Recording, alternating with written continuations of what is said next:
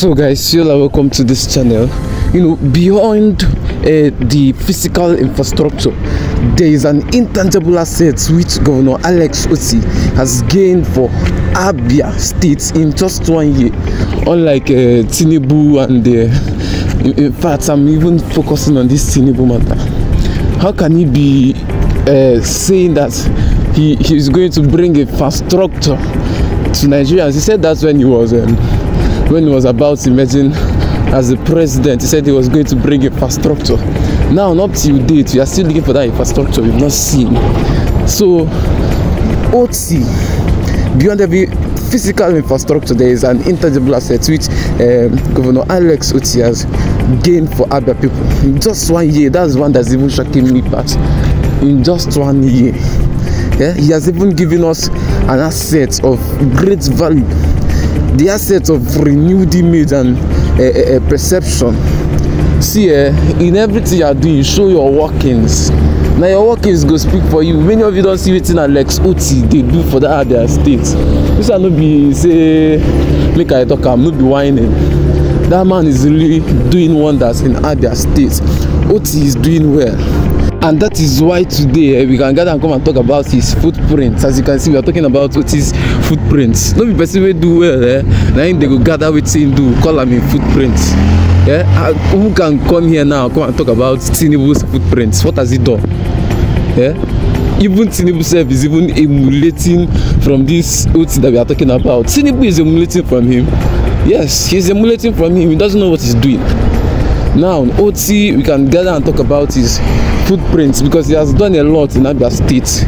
He has done a lot, so many infrastructures, you know, things that the past governments couldn't do. That is what he has been doing in Abia State since he became governor. See, one thing I like about this Otti thing is their mental conjecture. Is not only about the roads and the monuments, but essentially about the new equity of trust, confidence and satisfaction, hope and relationship which he has regained for Abia. Yeah?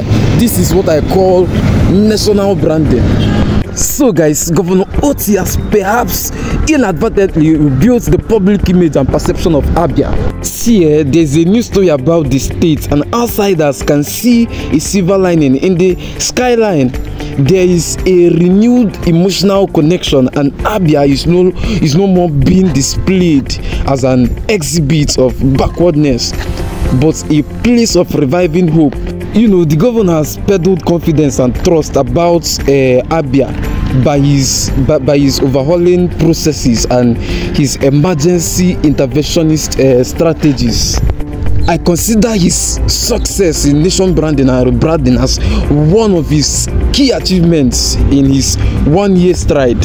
So guys, the governor has gone down in our lore as a memorable story of the merit of change. You know, the merit of stepping out of the comfort zone and trying a new thing. Outsiders in Abuja, Lagos, even in the diaspora and elsewhere now talk about Abia in positive terms as a place of the rising sun. You know, among the neighboring states, Abia has become the reference point for a dynamic leadership. Everyone points at Abia State as an example that the bones can rise again. And it's true, bones can actually rise again with what Alex Otti is doing in Abia State. You know, a person couldn't do all those things, and now he's in the picture.